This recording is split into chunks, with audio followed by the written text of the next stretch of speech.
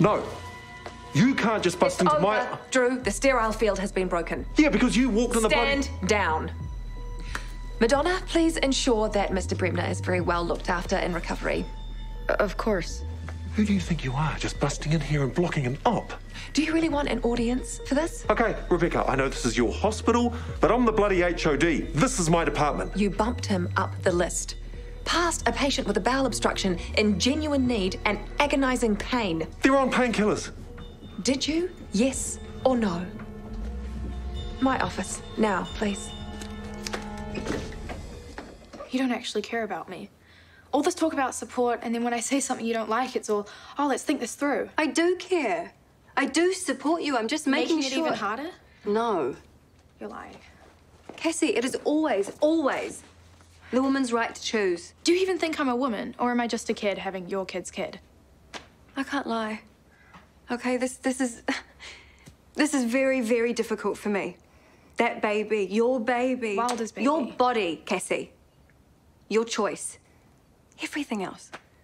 What I want, what I feel, none of that matters. All that matters is you. I'm sorry. Me too. I want you to be happy. Hey, stop. Happy? That was never on the cards. I miss him too. I know. But a baby, it's not the answer. It won't take away the pain. Yeah. You have to look after you, Cassie. And you didn't gang up? You and the psychiatrist? No, never. Because I'm sure about this, Maeve. I can't have this baby. Your life. Your body. It's your choice. Patient's treatment to give your mates freebies. Let's just cut to the real issue here. You and your hate-filled transphobic agenda. Stop right there. Oh, you're denying you're against gender affirmation surgery, you and your Bright Shine church? Bright Shine is not the issue here. You got your pet shrink, Julianne Kent, to put up a roadblock. I have no say over her clinical decisions. Come And on. you can still perform your precious surgery after you have cleared the acute list. What? Drew, I am trying to save your career here if you will just shut up for 5 seconds and let me explain. Every move you make is being watched. Sorry? The surgical department is being audited. By who? Te Whatu Ora have an agency on it. Where do you think I've been all day? Stuck in meetings trying to defend my decision to fire Emmett Whitman. He had to go. We are all under the microscope, and I cannot have my senior staff undermining me or attacking me for what they presume to know about my beliefs. You're not messing with me. I can do Morgan's surgery. Yes, but stop messing with me, or I'll find myself a new head of surgery.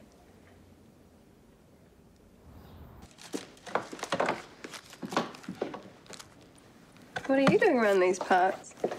Oh, you think I just glide from my office to the lift to my chariot, and that's it? Well, you're always off on some church business, not mixing it down here with the workers. I'm all about the workers. Good. Help me find a 0.5 mil gauge. This is fun. A few secret minutes with you. Secrets. 0.5. Right. It's in the wrong damn cubby.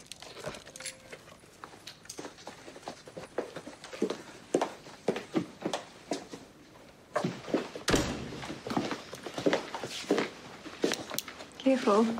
Someone will see us together. I'm worried about you, Maeve. I'm dealing. Trying. Well, I am worried for you. Cassie is being so heartless. No. Selfish. She's just trying to live her life. Yeah, but at what price? What about your life? This is her choice, and I am backing her. But your heart's not keeping up with your head? As much as I want it to. Well, maybe then you just have to trust, have faith that it will all work out. Faith. That's your department, not mine. Then I'll have faith for both of us. Stay strong.